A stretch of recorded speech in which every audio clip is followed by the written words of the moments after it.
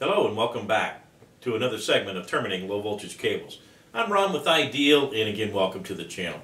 Hey, in this segment I'm going to talk about wire color code configurations for data circuits. Now if you're looking for one on phone, it's on the channel, so go check it out. But this one's for data circuits, and I want to briefly explain what pairs a computer actually uses typically within your home, and then I also will explain to you what the two wiring schemes in the industry are, which are 568A or 568B. So we're going to start by taking a close-up view of what a computer actually uses. So I'm going to switch to a close-up so you can get a good view of it. Here we're going to take a look at how computers actually hook up to the outlet in the room and what wires they actually end up using inside that cabling.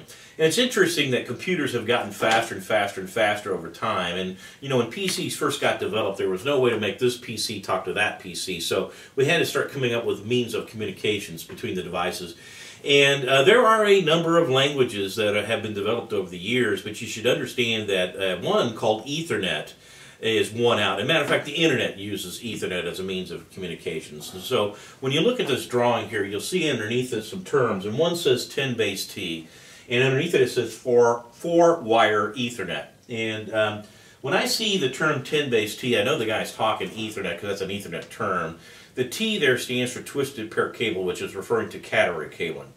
The base, which I won't get into, means baseband transmission, and the 10, the number, is an important thing to me because that indicates how much information can pass down the cable per second. In this case, it stands for 10 million bits per second, and to a computer, a bit is a 1 or a 0, and we obviously need a lot of 1s and 0s to make those things do what they do.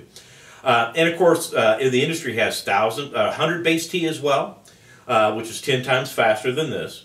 And we have 1000 base T, which we call gigabit, which is going even faster, and we also have 10,000 megabit, which is 10 gig above that. And of course, the systems are getting faster and faster and faster. Now, I should indicate to you today that 10 megabits in a home, well, that's probably adequate. That's probably still above what your high-speed internet line might be, and in some cases it's not. 100 megabits has really kind of become the minimum that I would suggest as far as a data network that you might want to install today. And that kind of future-proofs us for some period down the road. Now, in 10 and 100 base T computer networks, they actually don't use all the wires in the cable. They're only using 2 of the 4 pairs, and here's the pairs that are indicated. Pins 3 and 6 make a pair, and pins 1 and 2 make a pair. And essentially, one of them pairs is a transmit pair where we're sending information out to another device. The other pair is our receive pair that we're bringing information back from that device. So that's what the 2 pairs are for. Now, at 1000 base, 10 and 100, that's true. At 1000 base T, they start needing and utilizing all 8 wires on a cabling. And this is how come we really never tell you to mix phone and data on the same piece of category cabling. Because in your home, would it work? And the answer is yes, but if we ever jump to a minimum of 1000, it's going to be a problem, and or you're going to have interference problems by mixing the 2 on a cabling. So if I'm doing a 10 base T data network in your home, and all I have is one Cat5 cable run to an outlet in a room, could I not take one of the pairs that's not being used in the cable, split that out away from this jack, I should say, and run over to a standard old phone jack and hook it up to it? And of course, the wiring back in the other end here, back in the panel, that pair gets split out and run over to the phone board. That supplies, again, phone to that outlet in that room. So now I got the 2 outlets wired through basically one category cabling. And would it work? And you know, the answer is yeah, it would.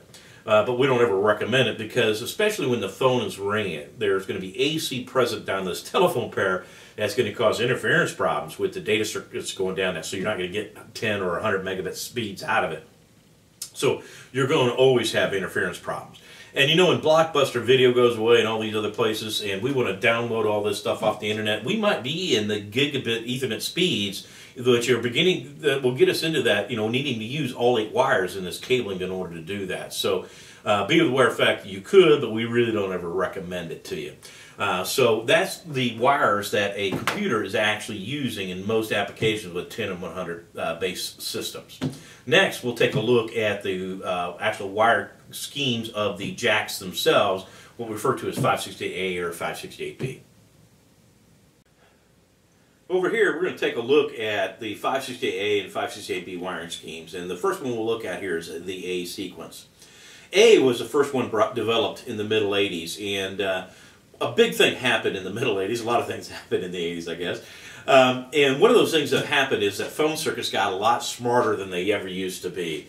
And some of us that are a little older, you remember back in the 70s and prior to that, you walk up to an office building and you'd walk up to a receptionist, and the receptionist would have a very large telephone system in front of them. And there would be wire going from that point to all the workstations in that office building, okay? And those telephone systems usually require 25 pair telephone wires to make those systems work. And again, if you remember the old phones, they're big, and they had all these buttons on them, usually kind of clear, sometimes red. And if the line was being used, that button would light up saying, hey, someone's using this line. And if I wanted to make an outside phone call, I'd have to pick up the phone, look for a button that wasn't lit up, and push the button which didn't get me a dial tone to an outside line, and then, of course, I could make a phone call.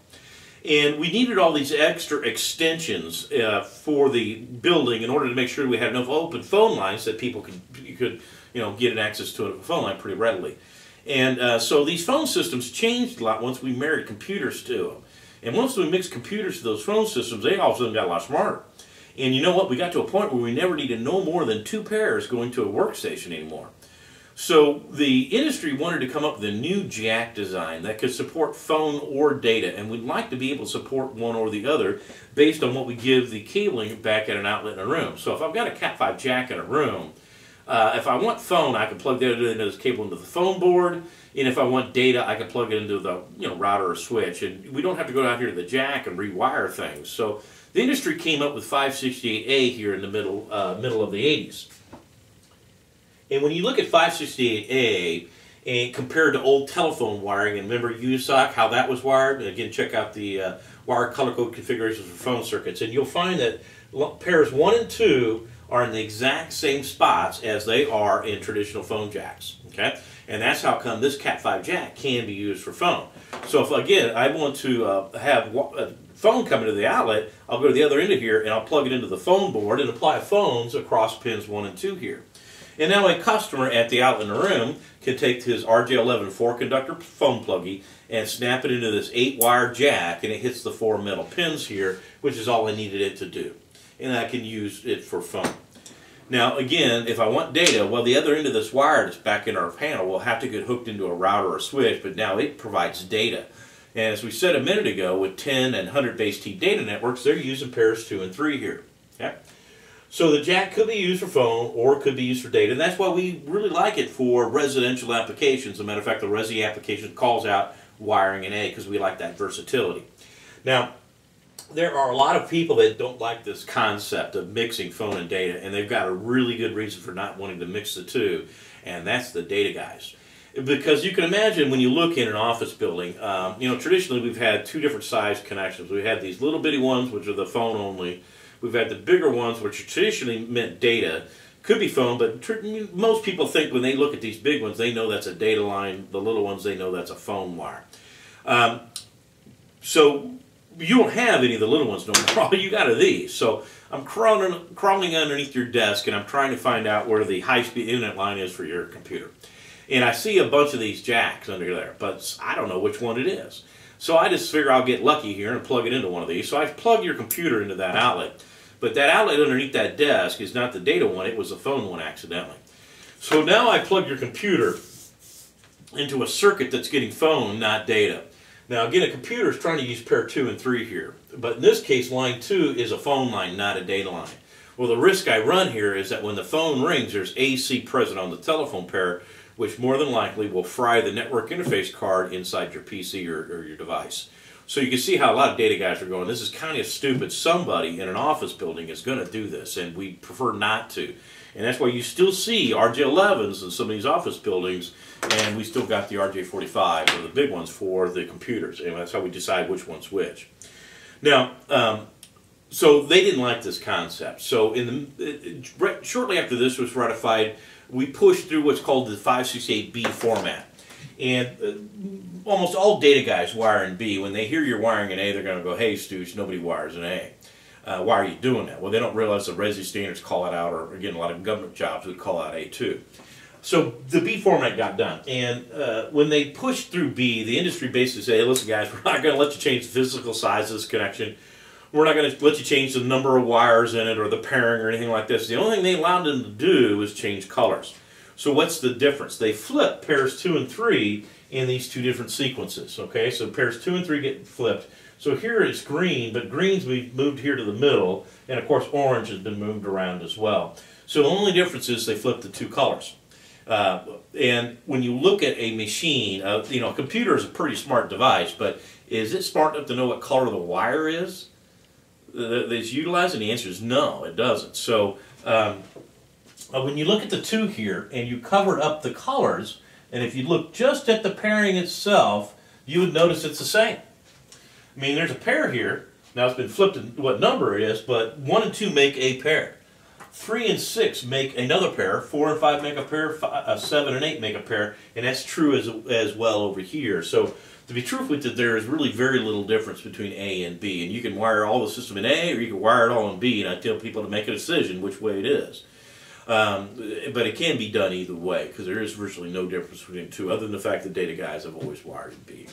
So that's the differences between A and B, and when you buy things like patch cords out there in the industry, you know, you might go down to a local retail environment and pick up a low voltage panel out of the set, and a lot of times those panels are wired in A. And in that same area, you'll find some patch cords being sold for the computers. Now, are these A or B rated? And the answer is, I don't know, take a look at it. And more than likely, it'll be a B patch cords, because the people who make patch cords like this, they cater to data guys who are typically wiring B anyway. And if I don't know which way it's been wired, keep in mind this plugs into the jack here. Okay, so I pull that out of the outlet in the room, and I look at the colors down in here, and I look, you know, at the gold pins, and I see orange on the left. I know I've got a B patch cord in my hand. And if I look in here and I see green on the left, well then it would be an A patch cord. Now, you're going to find that the B patch cords are probably all you're going to find. So say your panel's wired in A. Could you use a B patch cord? And the answer is absolutely, you sure can. Because the pairing is the same in both connections. The only difference is we've, again, flipped, you know, the two colors around. Again, the machine don't know what color the wire is. So yeah, you could use a B patch cord on an A system and vice versa if that's what you want to do. So hopefully that cleared up some of the mysteries of 568A and 568B for you. And thanks for coming. I appreciate it. To another segment of terminating low voltage cables. And again, I'm Ron with IDEAL.